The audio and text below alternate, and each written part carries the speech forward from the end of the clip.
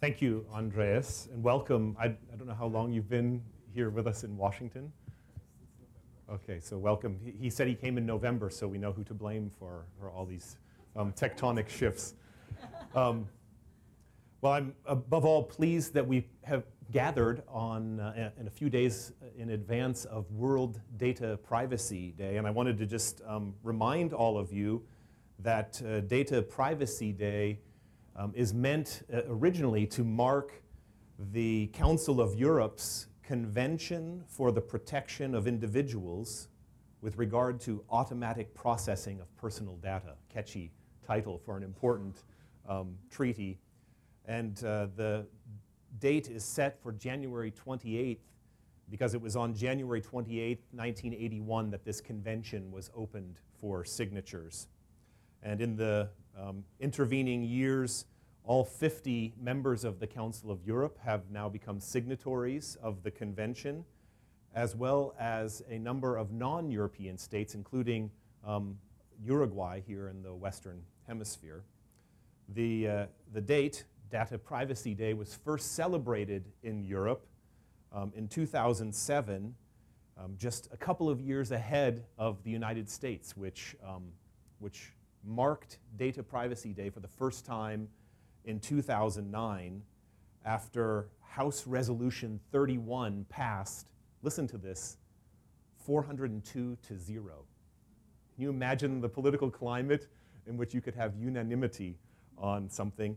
When I read you the content of this House resolution, you'll get a real sense for how times have changed. It says, whereas government officials from the United States and Europe, privacy professionals, academics, legal scholars, representatives of international business, and others with an interest in data privacy issues are working together on this date to further the discussion about data privacy and protection. The House of Representatives declares January 28th to be Data Privacy Day. You can hear in this resolution a commitment to transnationalism and transatlanticism. You can hear a commitment to science and interdisciplinarity, and you can hear a commitment to discourse, all of the kinds of things that I deeply cherish in our political life and in my work. It's fitting, above all, that we're meeting here to celebrate Data Privacy Day at the Goethe-Institut because it allows us to acknowledge Germany's pioneering cultural and legal role on questions of data privacy. This dates back to legislation both at the state and federal level from the 1970s in Germany, and a groundbreaking decision from 1983 from the German Federal Constitutional Court in which the court discovered for the first time a right to informational self-determination as an individual liberty. And I say all of that and draw attention to the fact that we're gathering here at the German Goethe-Institut because that emphasizes what might be characterized, it underscores what might be characterized as a general disinterest or a lack of leadership from the United States on these questions. I say that despite House Resolution number 31 from 2009, which declared Data Privacy Day. It's this divide, the divide between Germany and Europe and the United States on these issues, that is at the core of this evening's program, which aims to acknowledge that privacy, in fact, is a socially and culturally contingent concept. It's worth emphasizing this point. It's at the center of the projects we'll be discussing and exposing tonight, because I think it's central to any hopes we might have for an authentic and productive engagement across the Atlantic on these issues. Maybe more fundamentally, acknowledging that privacy is culturally and socially contingent is also simply a form of respect. For both of those reasons, the Goethe-Institut's former director, Wilfried Eckstein, conceived of the P3M5 project The P3 stands for the Plurality of Privacy Project, and you can hear this commitment to understanding diverse approaches to this question in that label. The Plurality of Privacy Project was described by Wilfrid in these terms. It aims to examine the assumption that there is one notion of privacy. It raises the challenge that there may be many approaches and perspectives and nuances to privacy, that it is a concept that reflects a country's culture and identity. And with that motivation, the projects that we'll discuss tonight were resolved, both the legal and scholarly content of the book that we'll discuss, but also the theater productions, were resolved to consider privacy in its national and social context, and to consider privacy across various disciplines. With respect to the M5 portion of this, the theater and 5-minute plays, Wilfrid was convinced that culture, especially theater, is essential for challenging our understanding and communicating privacy's meaning. But the projects we'll discuss also suggest that we were determined to hear from scholars and policymakers as well, especially from the transatlantic tangle of laws implicating privacy. So those will be the two frames of our program tonight. First, we'll hear something about the P3M5 project, particularly the theater component. We'll have the chance to premiere one of the plays that has been filmed. A number of other plays have been commissioned in the US and Europe to consider the question, what does privacy mean in the digital age? The screenings of the other theater productions will be available on the televisions in the lobby during the reception. So please stick around and take time to take a look at those. We'll then turn our attention to a kind of informal panel discussion about related to the book that Andreas mentioned, which we'll publish in a few days. I'm pleased to be able to introduce to you a handful of the experts and scholars who contributed chapters to that book. So first we'll hear from Kevin Place, who is the outreach director for the Goethe-Institut and the P3M5 project. And after he said a few things and actually shown you one of these film clips, then we'll call the book contributors up for a brief discussion as well. Thanks so much. Hi, my name is Kevin Place, and I'm the P3M5 Theater Outreach Coordinator here at the Goethe-Institut.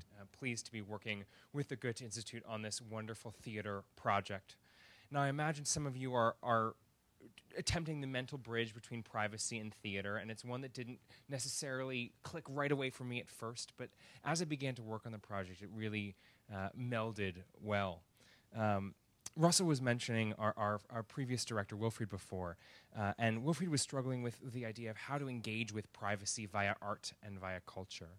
And we see some of those attempts out in the lobby, these cartoons that have been commissioned by the Institute to engage with privacy-related topics. So please be sure to check those out. So that was an early attempt that we've continued to engage with privacy through art.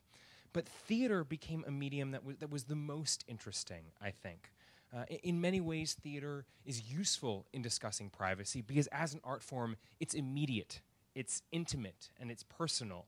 And so there's something very private already about the act of live theater, that you're in the same space as someone else. But theater also has this lovely attribute that you can record it pretty darn well, that you can make a film recording of theater, and you have a lot of the same experience of watching a live performance in watching a filmed piece. And so Wilfrid, working with other people here at the Institute, went about trying to set up a network of 15 theaters. 10 of these come from Europe, and thanks to wonderful partnerships with other European Union cultural institutions. Sweden, I see Linda Zackerson is here, but many others. We set up this network of 10 theaters across Europe, based on recommendations from our cultural partners here in Washington. We sort of said, what are the theaters in your countries that might be interested in this question of privacy? On the United States side, we set up 3 curators. Gillian Drake, a local independent producer who works with the Goethe-Institut often. You might have run into her if you've been at Goethe-Institut programming before.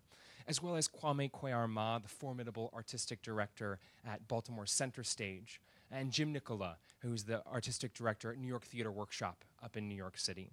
And those 3 people helped us to put together 5 large regional theaters across America that would also be interested in engaging with this question of privacy.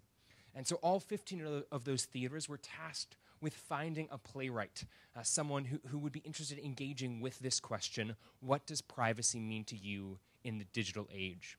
We asked them to write 5-minute plays in response to that question. And we are going to be premiering live theatrical performances of those plays across the United States. From now, we've got one coming up in February, all the way through June 2018. There'll be some in this area, but others spread out across the country, a lot in California, actually. So lots of live theater happening. But we also wanted to find a way for these plays to have a digital life. And so we created site-specific recordings of the plays. Now, what am I talking about when I'm saying site-specific? Well, we wanted to have a film of the plays, but we didn't really want to film a performance happening in a theater, you know, with a curtain and the black stage behind everyone, a little bit visually uninteresting. So instead, we tasked these theaters with going out into the world around them in their city, finding a real location that would work with the subject of their play, and then creating this site-specific film of it. And so these film pieces bridge the gap, I think, between theater and film, using theatrical writing and film techniques to tell the story, and are really interesting in that way. So I'm going to show you one of these films in just a moment, but I also want to let you know that these films are meant to be a resource. If you're planning events related to privacy, or an event in general, it doesn't have to be related to privacy, but particularly an event related to privacy, one of our goals with these films is that they could be used and to show the diversity of privacy that has been captured on film. So please be in touch with us if you're interested in using those or having more access to them. They are all going to be available. Most of them already are available on our website, www.goethe.de/P3M5, and we'll make sure you have easy access to that. But enough about all that. I want to give you a little intro to the film we're going to watch right now. This film comes from Slovenia. It's entitled, "What is Essential is Invisible to the Eye." And this is a quotation that comes directly out of The Little Prince. I don't really remember that section of The Little Prince really well, but the playwright said that anyone in Slovenia would know that passage right away. They've got a lot of love for that book. And so Simona Hammer, the playwright, took that idea from The Little Prince and turned it into this little confrontation in the library. Simona is a delightful young playwright from Slovenia. She's had a lot of success at Slovenian theater festivals, and we're really excited to be able to share her work as part of the project. So without further ado, let's watch What is Essential is Invisible to the Eye.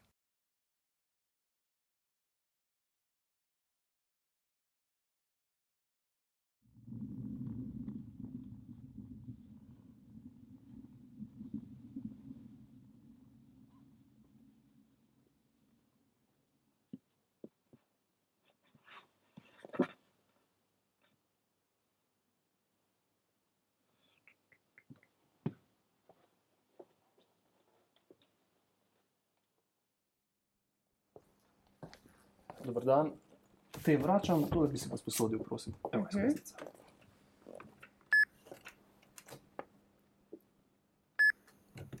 Ena je še doma, Profit pred ljudmi.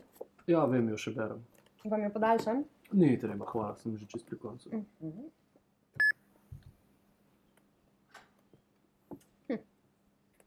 Kaj pa je, a je zamudnina? Ne, ni zamudnina.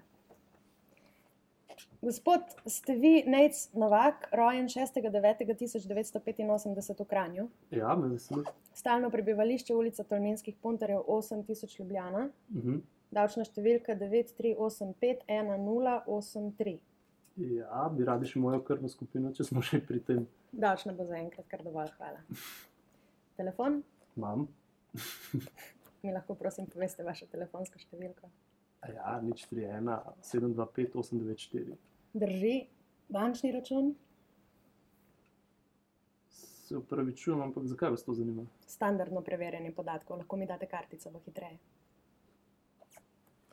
Imate pa kar nenavadne prakse v tej vaši knjižnici. Niste prebrali pogodbe, ki ste jo podpisali ob včlanitvi? Kdo pa to bere? Tam vse lepo piše. Jaz svoje oči raje trosim na kakšnem drugem čtivu. TRR štima, 682,16 evra, brez rednih mesečnih prihodkov, varčevanje delnice skladi, negativno. Hvala. Kje pa vam vse to v mojih financah? Iz nacionalne baze podatkov. Ne skrbite, nepooblaščene osebe tega ne morejo videti. Še dobro, ker drugače bi vsaka knjižničarka vedela, koliko zaslužim, a ne? Bom preslišala to pripombo. Samo še tole opraviva pa sva. Stan, Kaj? poročen, samski v izvenzakonski skupnosti. Ta drugo, ta tretje. Izvenzakonski skupnosti. Skupno gospodinjstvo, Ja. brez otrok? Ja. Seksam pa poprečju 2,5-krat na teden, če vas slučajno še to zanima. Hvala nas ne, ampak čestitam. A sva končala? Sva, Mi lahko končno izposodite to knjigo? samo trenutek. Nives? Živjo. Imam 132. Ja. Ja, sigurno, ja, sem preverila. Lahko koga pošlješ? Ja, bom. Ja. Oprostite, v čem Hvala. je problem? Računalnik mi ne pusti, da vam izposodim to knjigo. Kaj? Pravi, da bi bila izposoja te knjige potencialna grožnja državni varnosti. Kaj vi mi hočete povedati, da se zdi računalniku ta knjiga nevarna? Glede na kronologijo vaših preteklih dejavnosti, nas je program opozoril na potencialno nevarnost. Kakšne dejavnosti, kakšna potencijalna nevarnost? Me vi Gospod Novak, zajebavate. moja naloga je, da ob tovrstnih zaznanih grožnjah ravnam v skladu s predpisi. Pa kakšne grožnje, kaj vam je? Vse ostalo vam bodo povedali na policijski postaji. Čakajte, je to slučajno kakšna skrita kamera ali kaj podobnega? A? Ne.